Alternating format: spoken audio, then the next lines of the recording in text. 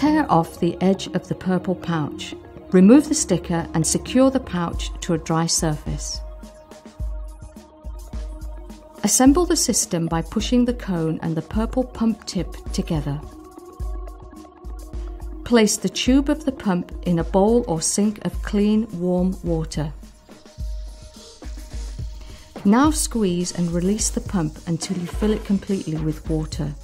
Gentle pumps as it fills to avoid any spills.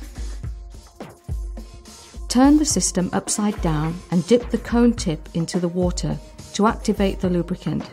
Now it's ready to use. Ensure the pump is completely full with water and hold upright before insertion into the rectum. Seated on the toilet, carefully insert the cone into the rectum. Gently compress the pump completely to instill water into the rectum. Do not compress again. Remove the cone and residual water and stool will then be expelled. Twist the cone off the pump and dispose of the cone in the purple cone pouch.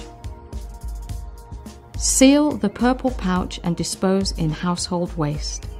Wash the pump with warm water and then dry.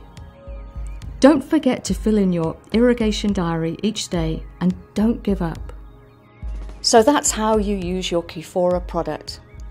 Don't forget to keep in touch with your healthcare professional. They can give you the individual advice and support that you'll need. If you need any more information about our Qufora products, please visit our website